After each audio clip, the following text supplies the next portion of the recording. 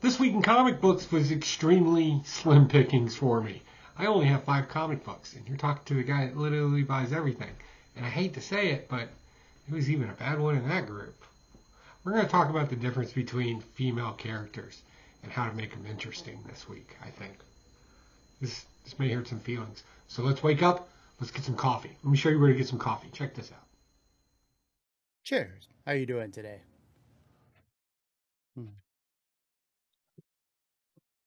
Coffee brand coffee. Very good. Must say. Go get yourself some. Hey, what's going on, you weirdos? Okay, I'm Pocan Joe, and as always, appreciate having you here. Love having you here. But let's just jump into this week's comic books. This should be a relatively short video for you.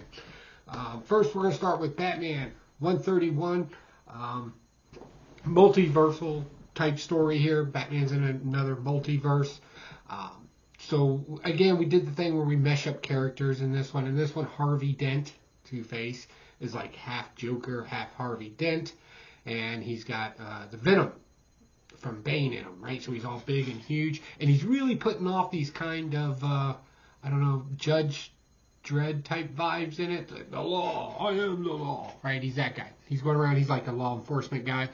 Also, we got Jim Gordon in this, who's kind of a skeleton, disembodied skeleton that's just kind of there, more of a hallucination or subconscious, maybe, right? We'll see how that kind of plays out, like the Jiminy Cricket type of role. Let's see how that plays out while Batman's in this other universe someplace else. And we got introduced to a possible Robin to him, right? Little kid really good at throwing knives. It's the only thing I can think of. So while all that's going on, we kind of got our first glimpse at this Red Mask character. Again, multiverse stuff. They just kind of cram a couple of characters together. So this shouldn't be too hard to figure out if you read anything about Red Hood. It's my guess where this is going. But all in all, he's there.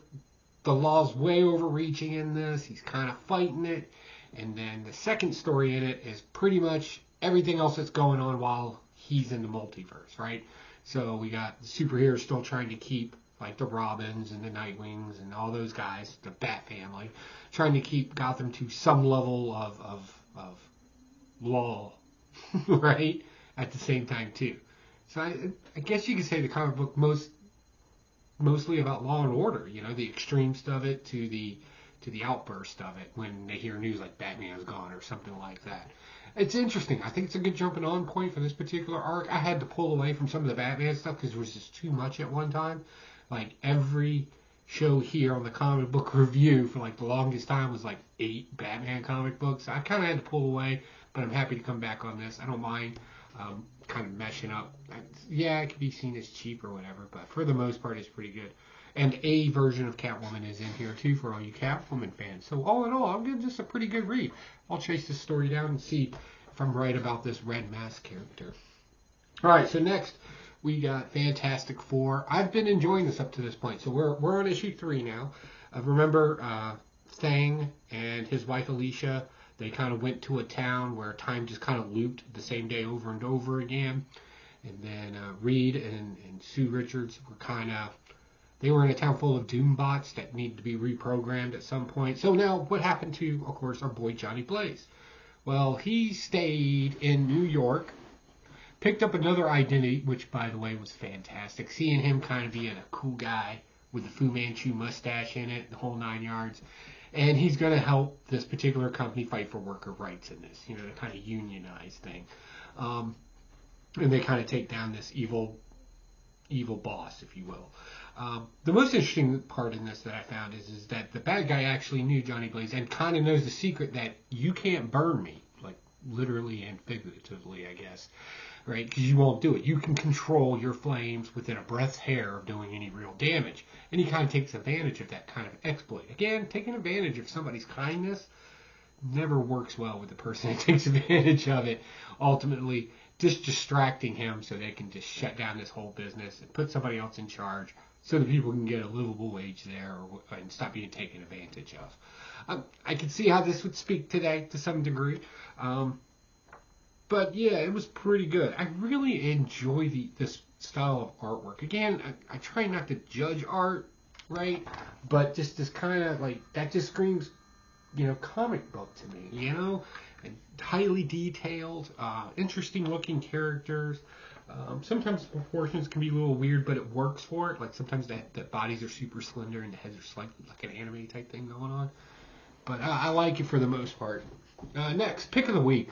Like just flat out, we all know what it is. It's Joe Fixit. Yeah, you take Joe Fixit, stick him in Las Vegas, doing Vegas Mafia boss stuff.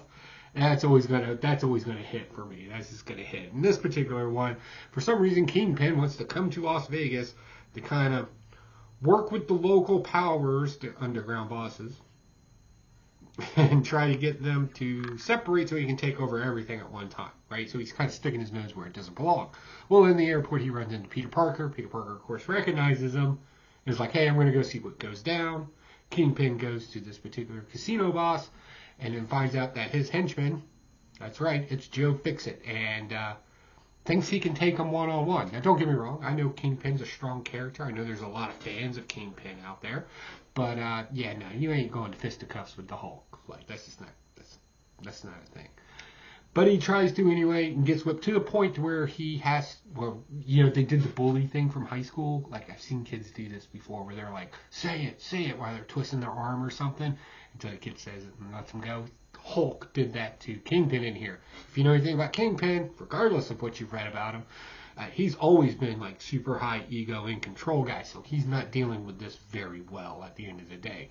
Peter Parker did one of his little pew pew things real quick, just to stop a guy from shooting. I mean, it was cool seeing him in there, but you could have left him out and still got a good story out of this, honestly. So yeah, good stuff, good action in here too. The brawl between them, oh, like, oh, just say it. Say it like twisting his arm. Oh my God, so great. Good stuff. All right, dumpster fire of the week. I'm sorry. I posted something on Instagram. I thought maybe I was just having a little bit of fun, and I got a couple of DMs calling me a douchebag for it. But I'm still going to stick by my guns on this one and say this was not a good story. I'm sorry. Scarlet Witch, #1, super thick book because they stuck more advertisements in it. Just seemed like everything. Scarlet Witch is in this. And immediately, it's everything she can do within the blink of an eye. So there's no repercussions to her actions in any way. Now, I know what somebody's going to say. Story wasn't written for you. And this is where I'm going to say that's absolutely incorrect. The reason why I know it's incorrect is because you're referencing stories from House of M, where she's constantly being told to remember her past, right? The whole, where she wiped the villain's way, and of course, her daughter, the robot, you know, the Vision family thing going on in here too. I don't see those books, given their values that everybody loves to put on these books, I don't see that as a book that somebody's going to rush out and go grab real quick, right?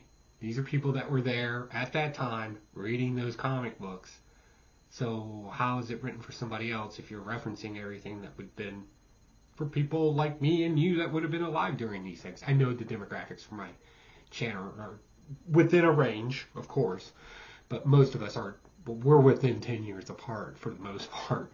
So yeah, this is just, I don't know, like a snap of a finger, bad guy goes away. And then it's just, why I'm creating a magic shop and why I'm doing this. And oh, here's the character from Strange Things. It's just a bunch of randomness going on in here for page after page after page, just to find out that there's a bad guy someplace. And to get rid of him, all I need to do is touch him and turn him into stone. They tried to hint on a moral lesson here with like, now the people get to decide what to do with him now that he's a statue, but remember you reap what you sow type of metaphor going on there. Destroy the statue. Like, he's not coming back to do anything good, and he's a villain. Like, right? Just destroy the statue and it's done. But I got a feeling he'll come back. And of course, at the end of this, another person will walk through the door of Lost Hope or Last Hope is, of course, yeah. You remember that storyline? Like, I know the comic book was hot for like a second, and everybody was buying it up for some reason. But I don't know. I didn't much care for it.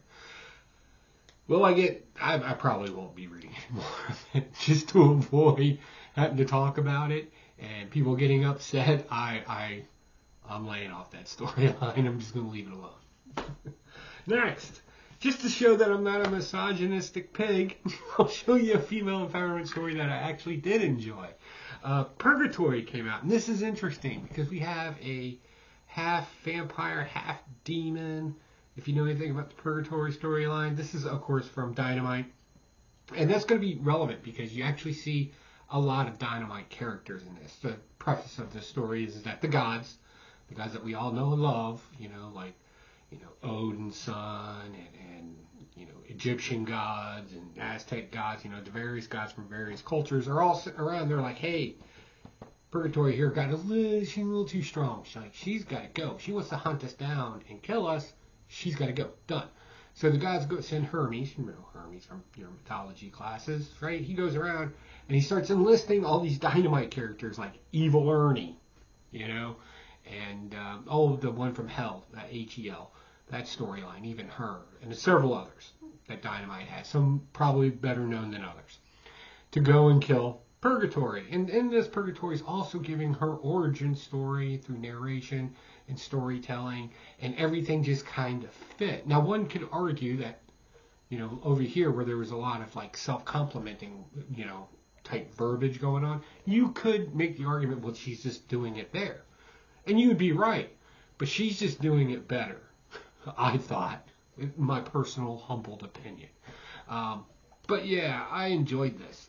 I mean, it's half vampire, half demon, all swimsuit model. But not the only reason why you should buy this book. I like this. I like it when they kind of play with the whole gods versus, the Odysseus of the story, if you will. The one that defies the gods.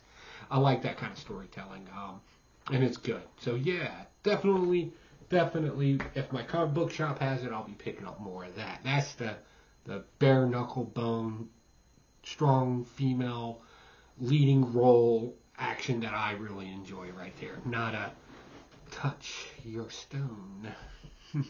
Well, actually, it's not my thing.